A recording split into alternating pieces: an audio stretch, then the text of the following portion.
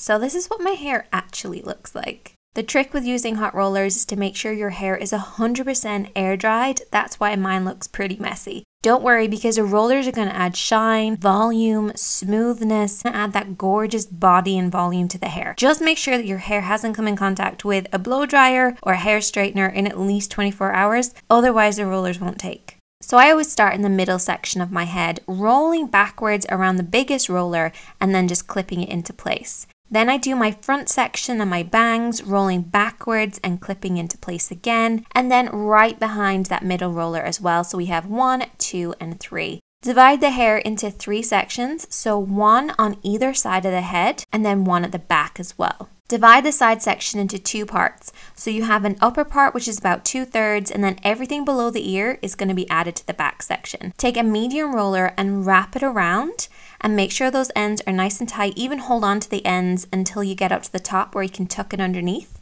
and then clip that into place. The same on the other side, everything below the ear is going to be added to that back section, so then we're rolling 2/3 of that side section around a medium roller and clipping it into place. Don't worry if you're using all the same sizes, but if you do have different sizes, use a medium. The back section is then divided into 2, so we have an upper and a lower part. And I use the smallest roller possible and wrap it around really tightly to really hold that curl at the back of the head, because it's the hardest part to hold a curl. Before I allow it all to cool, I actually take my bangs out, and it was rolled backwards, but now I'm going to roll it forwards towards my forehead, and this will just add some shape. Spritz with some hairspray just to kind of hold the curl, and then just allow it to cool. You want to make sure you allow it plenty of time to cool down, so do your makeup, listen to some music, maybe read a book. This is the Makeup Chair Handbook, which is actually my book, so I don't even need to read it because I wrote the whole thing.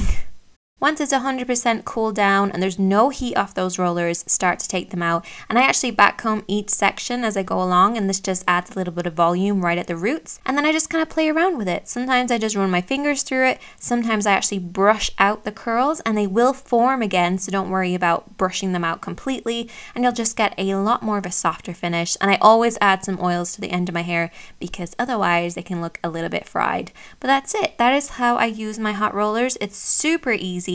It's very little damage on your hair as well because they're not super hot. Hopefully you guys enjoyed it. Check back on Friday to see this tutorial on this makeup look, and I'll see you guys then.